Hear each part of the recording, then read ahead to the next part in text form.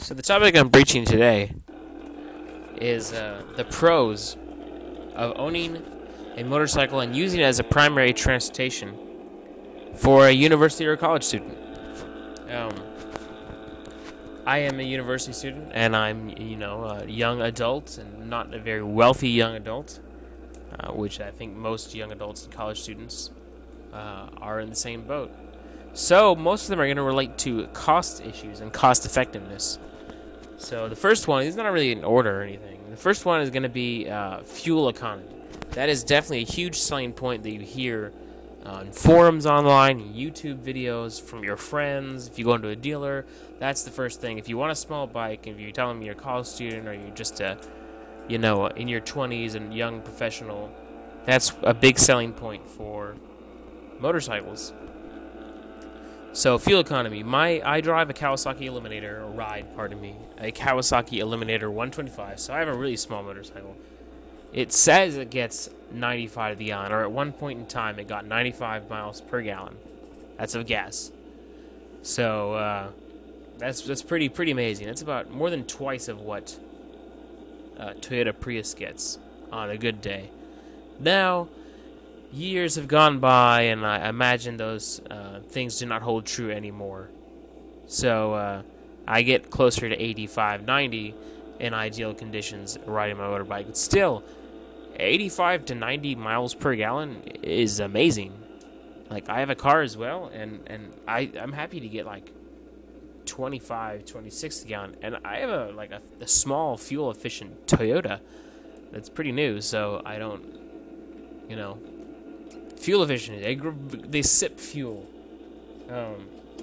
My gas bills. Well, before I had the motorcycle in the car, I had two cars in our family, and between my wife and I, we spent about $150 on gas, and we probably spend now that we have just the one car and the motorcycle, and I ride the motorcycle around pretty much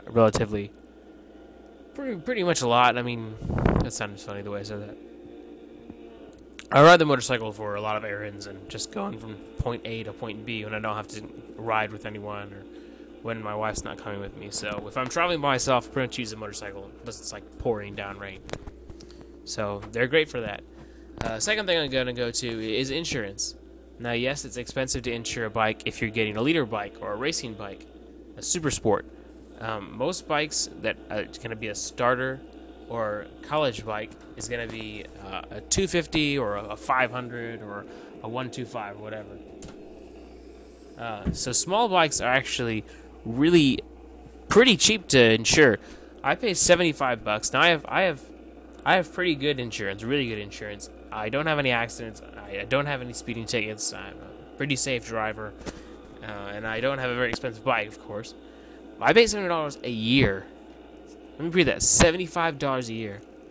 I'm 22. Now, I am married, so that affects that. That brings it down. But I'm 22, and I pay $75 a year to insure this thing. I've paid more than that in a month to insure cars, and not nice cars.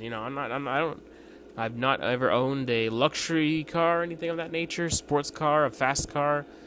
I mean, insurance is really pretty cheap as long as you stay away from the super sports and the large leader bikes, or as long as you don't own a Harley Davidson or a Moto Guzzi or something like that. If you stick to 500 and under, you're still gonna be pretty good. Stay away from the super sports. So insurance is pretty cheap. I'm coming up to this gas station. I shot this in another video, this same road, but I had to edit it out, so it sounds really crap. So I have to re-go over with my new sound setup. And come on.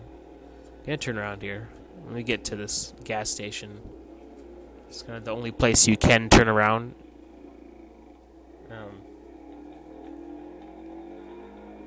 So let me stop up here.